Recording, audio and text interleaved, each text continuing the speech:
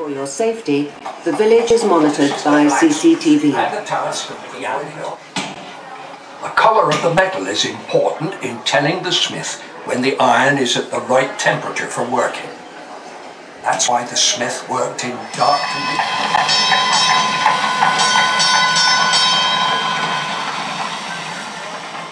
Firefighting in England was left to small local groups until after the Great Fire of London in 1666. Even then, it took nearly 200 years for the first. Show youngsters how things used to be. Here on your left, you can see a toy and bookshop. And on your right, a camera store. From there before the dawn of the digital age. Walk through the doors ahead of you to find a sweet shop window. A store. A corner shop where you could buy, well, virtually anything. In the days before supermarkets, if you wanted salt or soap, jelly or jelly was among the stock. If you didn't have any money, the owner might give you tick or credit so that you could feed the family. Look around at the brand names. There may be a few you recognize, but many of them are long gone.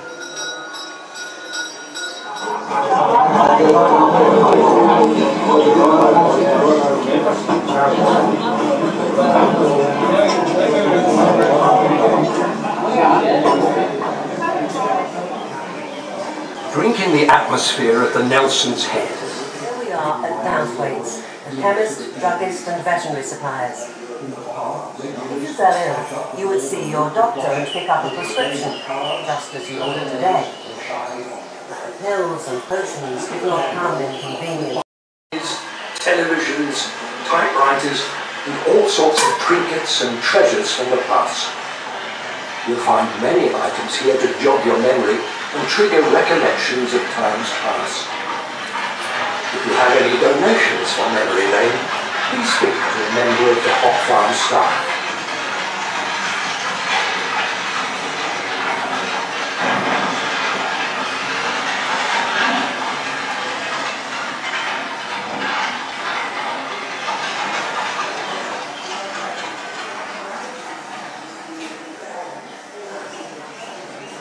Aladdin's cave of old-fashioned electrical goods, washing machines, toys, televisions, typewriters, and all sorts of trinkets and treasures from the past.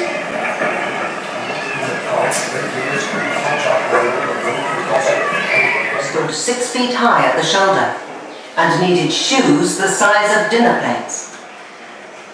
In the days before lorries, the horses were kept for hauling wagons of hops to the brewery and then delivering the barrels of beer to the pubs. In here you can see some of the tack needed by the horses and a collection of photographs showing them in action.